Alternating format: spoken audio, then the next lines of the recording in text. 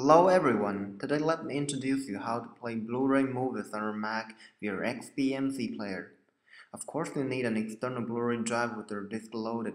What you need to know is there's no way to play Blu-ray disc directly on your Mac due to some authority limitation, so we have to rip it first. Here, we use our Pavtube ByteCopy for Mac to rip it into an M4v video. Run the app and unload your disc. Here. Wait a few seconds.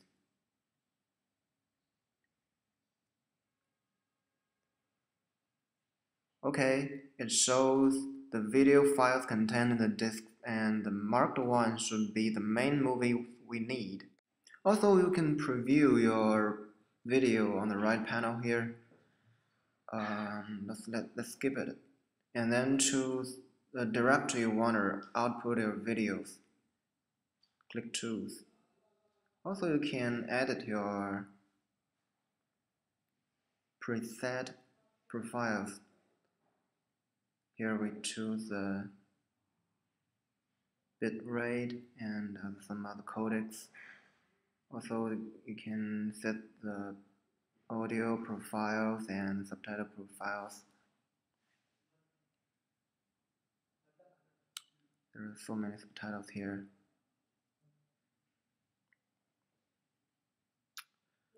I just didn't change anything and use the preset profile and click M4v.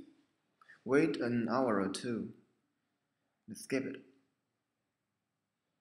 Okay, we've done it. Close the app and let's view the outputted videos here. Okay, it is our M4v file. Here then just play back the video via XBMC player. Run the app and we can see it is very fantastic.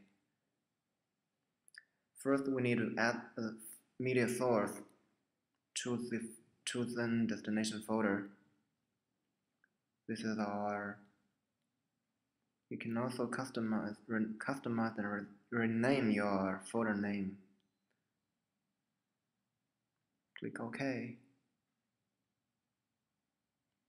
Here it has been added, and let's just play back it. Hi, my name is Bobby Podesta. I'm one of the supervising animators on Toy Story. On top, this is the navigation button. We can choose to change our audio stream and subtitle. The K stands for K. Right here. Just like that. For all you old school, choose Pete Doctor to display the French subtitle. Pete Doctor, director of Monsters Inc. and Up was the supervising animator of Toy Story. Okay, this is the French subtitle. Remember when you guys did this sequence and said, "Oh, we're gonna have Andy, and he's gonna be young." Oh, okay. We didn't have a young Andy model or anything done, so we had to resurrect these models. But the one we couldn't articulate was Buster here. So this is actually Toy Story 2 Buster. This is the video settings. We can change our brightness, contrast, and view mode, etc. That image shows up twice in the movie, and it harkens back to the opening credits of Toy Story, where it is seldom you see used. Woody on the back of Andy's shoulder. Okay, that's it. Enjoy yourself. Bye bye.